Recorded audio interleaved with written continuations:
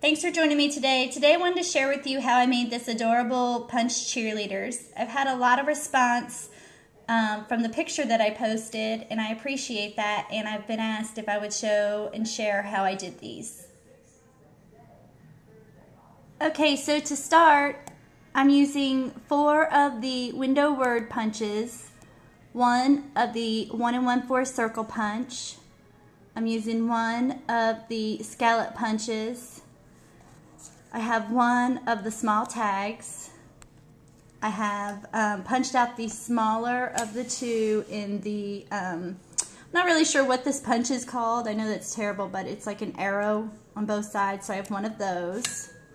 And then last, I have punched out 2 sets from the Boho Blossoms punch, and you'll need a set for each pom-pom. So I usually punch it 4 times. I punch it 2 in each color. So that's how I get that. And for the hair, for the ones that I had shown in the picture, I used my Sizzix dye that will work at my Big Shot. And this is, it's a girl's hair dye. It's called Dress Up Girl. And I really like this one. It was cute, it's easy. But I've also done the hair with the punches too. So, but today, for the sake of the video, I'm going to show you what I did in the picture. Okay, so to start, I usually start with my scallop. And all I generally do is I will fold that in half. And it doesn't have to be perfect because it's just going to be her skirt and it's going to be flying up anyway. So I usually just fold that in half, and I take my my tag punch and I will attach the scallop that I fold in half onto the bottom of the tag punch, which makes part of her body.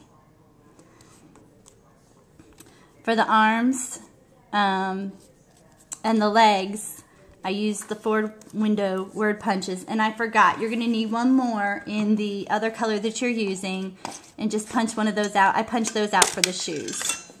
So we'll punch that out, and for the shoes I basically just fold that in half, and then I snip off a little bit at the bottom, and I keep those, and those get attached onto 2 of my window word punches.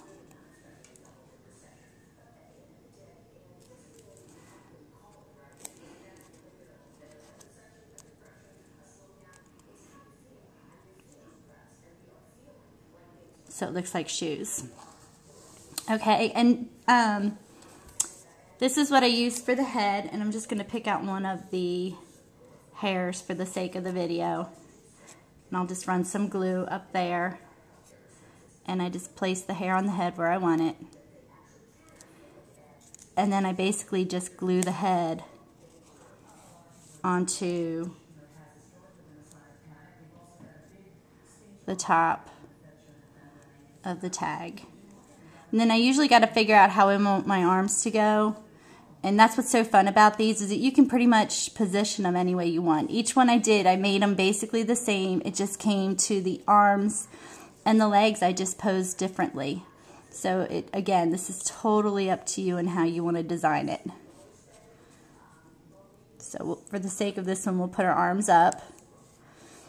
And then for the legs, the same deal. I apply a little bit of glue and I put them under the skirt. Kind of position them however I want, like so. Okay, and then using the little triangular, I guess you'll call it. I'm not really sure. I gotta find out what the name of this punch is. Gotta look in my catalog. But I just put that on the shirt, like so.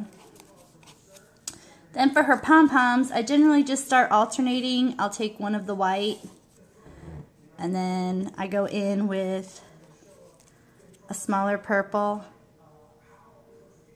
and then I'll go back in with the next smaller of the Boho Blossom. And so I just alternate the colors so that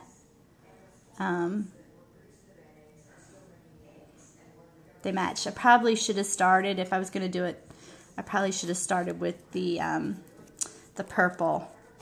That probably would have looked a lot better. We'll just do that one this way, just to check it out. And then put the white one on, and then the smaller of the of the three, and that punch goes on. Yeah, that looks much better. And then I basically just put a dab of glue and put her pom-pom on there, like so. So I'm going to go back. I'm going to redo this one. Let's see. I have a white, and then I just need a small purple for that one. So again, you can just, you know, make this according to the colors that you like or that you want. It's a really quick and simple. Put a dab of glue and then attach the pom-pom like so.